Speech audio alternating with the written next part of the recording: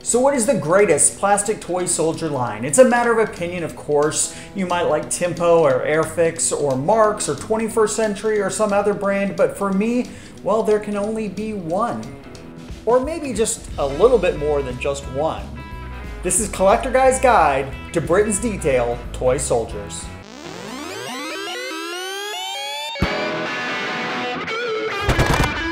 Collector Guide. Welcome to Collector Guys. At the end of the video, I will tell you the two Deetail sets that are the hardest to find from the main line, but here's a little visual hint. Britain's is the most famous name in toy soldiers. The toy soldier part of the company goes back to 1893 and has literally produced millions of toy soldiers. Britain's has always been a pioneer in the field, but instead of going back to their ancient and storied history, we're going to jump straight into our subject, Britain's Deetail Toy Soldiers. Well, almost straight in. In the 1950s, as the world moved to plastics, so did the toy industry. Plastic soldiers were cheaper to make, could be put into more exciting poses, and did not have the safety stigma that metal soldiers had. Britain's tried to find their way forward into the new material, but they quickly realized the fastest way into the world of plastic toy soldiers was to incorporate a company that was already a success in it. Harold was that company.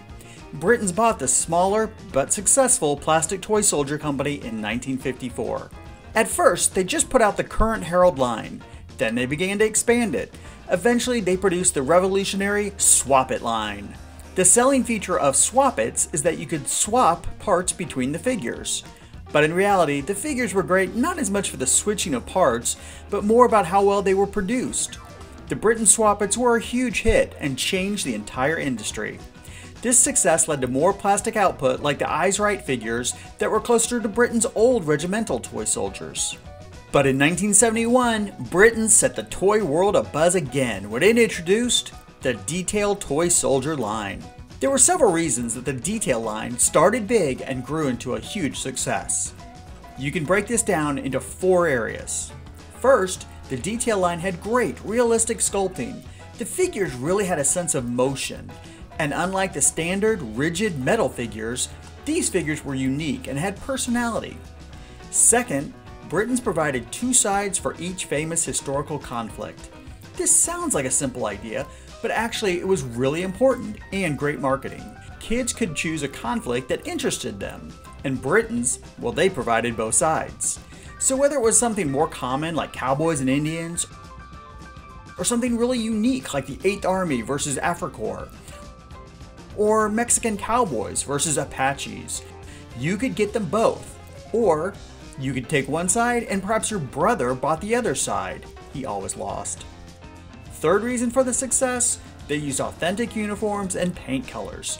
These soldiers looked like they came right out of the history book or right off the screen. And the paint, bright blues, dynamic reds, and subtle camos. And the fourth reason they were a success, they had a unique metal base, so they could stand up, well, anywhere.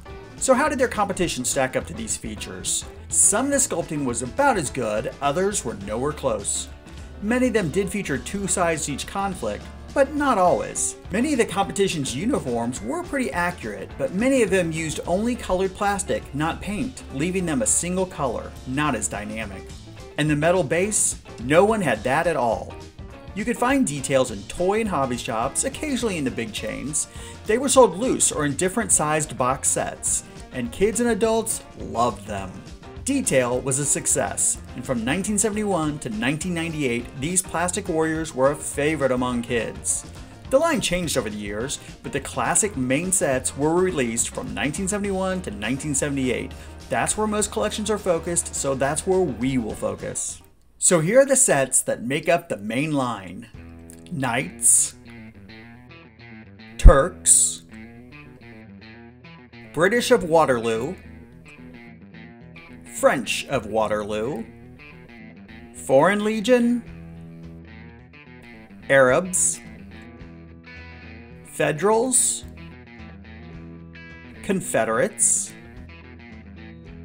Cowboys, Indians, 7th Cavalry, Mexican Cowboys, Apaches, U.S. Infantry, German infantry, British infantry, Japanese infantry, British 8th Army, German Afrika Korps, Scots Guard.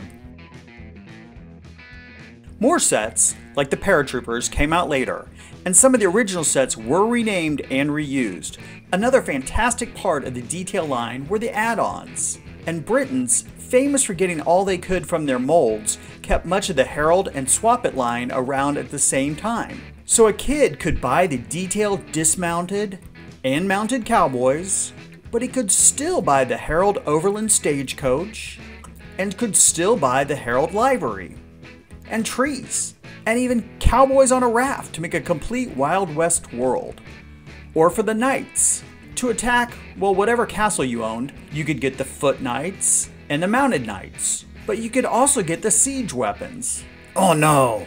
Additionally, there were new support for the Deetail sets. First, the Federals, Confederates, and Foreign Legion had Gatling gun crews. The World War II British and Germans had mortar teams. The US and Japanese had recoilless rifle teams. Want vehicles? You could get motorcycles, armored cars, trucks, Kubel wagons, jeeps, and even helicopters. These were made out of die-cast metal and plastic. And if you wanted fire support, well, there were the many Britons guns to back up your detailed troops.